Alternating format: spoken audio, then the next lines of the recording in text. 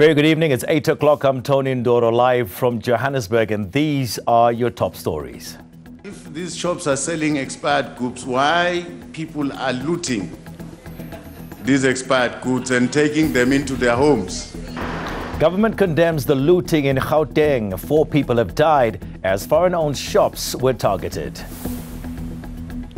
Tshwane Mayor Solly Msimanaga escapes the chop. He labelled the attempts to oust him as cheap party politics.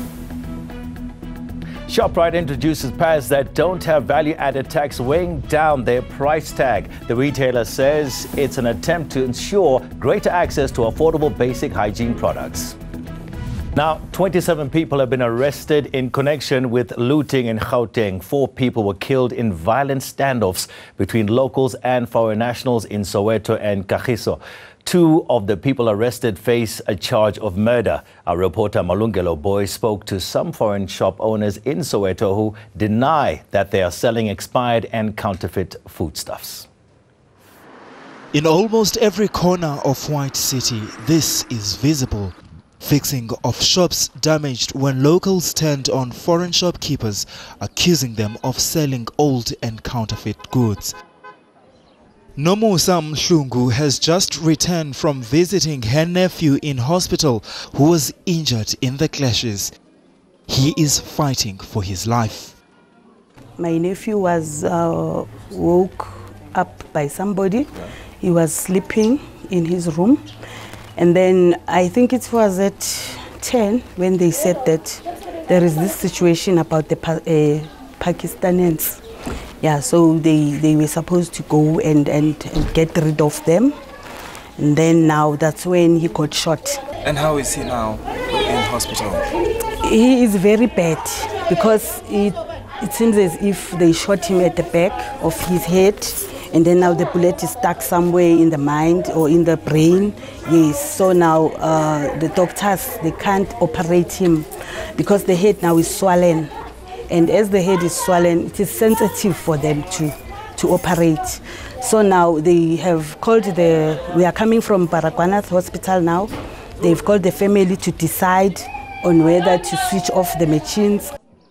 While this family is left with that decision, less than a kilometer away, these Ethiopian nationals have sought refuge at the local police station. These are some of the goods they were able to save in the standoff. They are lying. They're trying to take advantage. They are lying. How can I sell something that expired? We have a health inspector. After 3 months, they come and they check our shop. They give the letter, and where if they saw in the shelf an expired date, they collect and they load and they go. Malungelo Boy, Soweto. Several spaza shops in Ekurhuleni have meanwhile been closed following an operation led by Mayor Mzwandile Masina. Shops in Reicha Park, Primrose and Boksburg were raided. Some were found to be selling fake or expired goods to the public. Several shop owners were also detained for having the incorrect SARS and immigration documentation. Health inspectors worked alongside Ekurhuleni Metro Police and immigration officials during the raids. Mayor Masina says authorities are acting proactively so that people don't take the law into their own hands. At the same time, Deputy President David Mabuza has also weighed in on the matter. He says there should be no problem with foreign-owned spaza shops. That's as long as the shop owners have documents proving they are living in the country legally and that they have trading licenses. Mabuza has also questioned the motives behind the lootings. Yesterday, there was an attack to foreign national shops. The gripe and the problem was that these shops are selling expired goods. And I asked myself, now if these shops are selling expired goods, why people are looting these expired goods and taking them into their homes? That means these goods are not expired. That is just a way of deceiving all of us to say the goods are expired, but they are looting. The essence is to loot. Right, shifting our focus to politics in Tshwane now, and the ANC and the EFF say they'll continue their bid to give Mayor Solly Msimanaga the boot. Msimanaga gets to keep his job for now after 2 motions of no confidence against him failed to take off today. The Red Berets motion was disallowed for being incomplete, and the ANC then abandoned its motion before it was tabled. Msimanaga has labelled the attempts to oust him as cheap party politics. Liranzo Temba has more. Just an hour before the start of a council meeting set to remove him from office, Msimanaga seemed unbothered and in good spirits. Today, if anything happens, history will judge us. Are you ready to let go of a mayoral chain if needs be? I don't think the mayoral chain is going anywhere. Well, it's disappeared a long time ago, but the mayor will still be Solly Msimanaga tomorrow morning. The 2 motions against Msimanaga failed to materialize. The EFF's attempt to oust him crumbled after the party didn't put the urgency of the motion in writing. We stage out. We cannot be able to sit when the wrongdoings are happening. If someone do the wrong things, what's the reason to sit? You have to seek the alternatives. And then our alternatives were speculated very well. We are going to approach the courts. The walkout dealt the ANC a heavy blow in the numbers game. The party hoped to vote with the Red Berets to oust Msimanaga. We cannot live for the next 3 months or for the next 90 months with Msimanaga still at the helm. These are just tactics. But in a surprise move, the ANC also dished its bid to get rid of Msimanaga, citing solidarity with the EFF.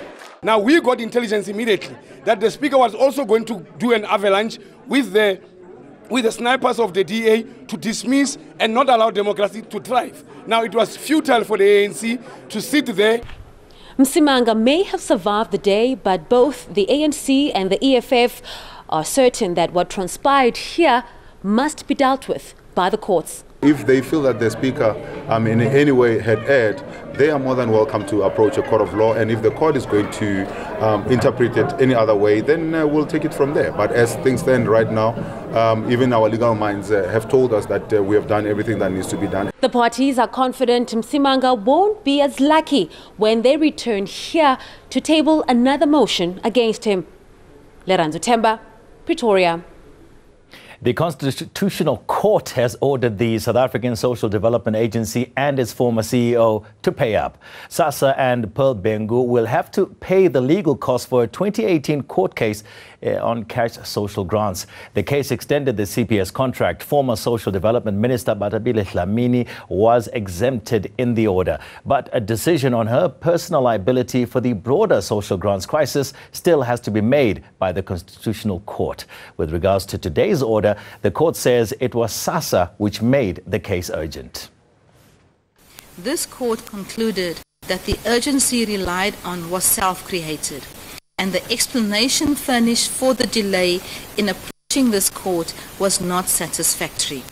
But the unsatisfactory explanation falls short of gross negligence or bad faith, which would warrant a personal costs order.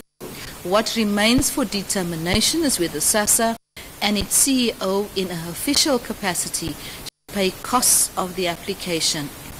Were it not for the fact that the refusal to extend the period of suspension would have severely prejudiced innocent grant recipients, the application could have been dismissed.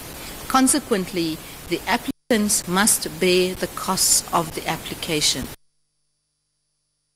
In other local news, government contractors have begun repairing homes in Kanyamazane in Mpumalanga. The action follows weeks of violent protests in the area. The houses were damaged in a severe hailstorm back in May. Minister of Corporate Governance Tshwane Mayor visited Nelspruit today. He's there to determine what intervention is needed in the municipality.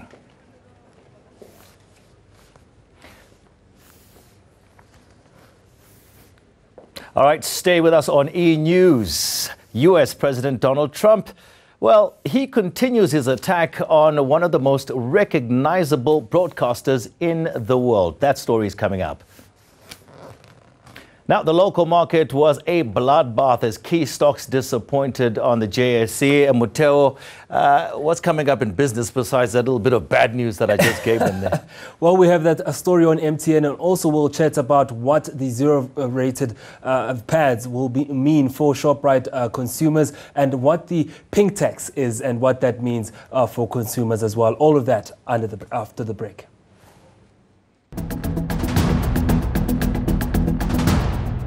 Welcome back, and thank you for staying with us. Muteo, it's a bad day to be an MTN shareholder today. Once again, it is a bad day to be an MTN shareholder. I mean, they were fined in Nigeria for not registering SIM cards as regulations should apply in that particular country. They were billed about $1 billion for doing that. And this time around, the central bank in Nigeria saying MTN is again not following regulations. They took out money out of the country, some 8.1 billion or 149 billion rand out of the country using Stanbic, which is, of course, a subsidiary of Standard Bank. And they said they didn't go through all the right regulations needed. Now, the central bank asking back for that money, demanding that MTN put that money back in the country. And of course, Nigeria needs it with the foreign exchange shortage in the country. Is MTN being targeted? I don't think they're quite being targeted, but it's always this network that's not following regulations, especially with the satellite offices in the rest of Africa and some regions as well. They're not following ethical conduct by the book, and they're always being found to paying all these fines. Of course, they're also denying this as well, saying they followed all the regulations, but it can't always be you. When there's smoke, there is fire, of course. Yep. What's going on in the markets? Well, in terms of a story that came out, we saw that in terms of pink tax, and something that ShopRite is doing in terms of a corporate company. They've come forward and said, look, we're trying to play ball with government in terms of having those zero-rated items. Earlier this month, the committee that's looking at the VAT-rated items said, you know, the products like brown bread as well as white bread, school uniforms and sanitary pads should be zero-rated. Yep. And ShopRite stepping up to be the first one and saying they have pads that are 10 Rand 99, which is well below the market price. The normal market price we're looking at is about 18 Rand, and that's really quite a great cost, about 20,000 for a lifetime for sanitary pads. But there's always been a debate on pink tax, which is, you know, discriminatory pricing on women for sanitary products as compared to their male counterparts. All right, how's the Rand doing today? Not so well. The Argentinian peso putting some pressure on the Rand, as well as the Turkish lira. We saw the Oshe go down by more than 2%. Industrials also down as Naspers and ShopRite went down today. Financials also in negative territory as the Rand battered about. In terms of gold shares, they were also down today. Platinum also not impressing the market, down by more than 0.5%. Resources ending the day with some marginal gains. As I said there, the Rand being hit by other emerging market currencies, and because we're in one basket, they're also being dragged down there at 14 Rand 71 against the dollar, at 17 Rand 15 against the euro, and a shocking 19 Rand 13 cents now against the pound. Commodity prices, well, gold down at $1,200 an ounce, and platinum back to those 10-year lows, down 0.5% today, with Brent crude up, and the petrol price, of course, looming at $77.56 a barrel. Ouch. Thank you so much, Muteo. Not so good news. Not so good news. All right, let's carry on. Let's take a look at some international news now. And U.S. President Donald Trump is at it again. He's once again attacked CNN, saying its President Jeff Zucker should be fired. He took to Twitter to share his views. Now, Trump claims CNN's hatred and extreme bias towards him have made the media organization unable to function. He has previously complained about CNN, saying that it is dishonest and focused on its own agenda. With that, let's bring you a recap of our top stories for tonight. Government condemns the looting in Gauteng, where 4 people have died as foreign-owned shops were targeted. Now, finally, Mexico has broken its own record for the longest sandwich for the 15th year in a row. The 70-meter torta sandwich was created by dozens of local food outlets lending a hand. That's it from me and the team. Have a fantastic Thursday evening. Good night.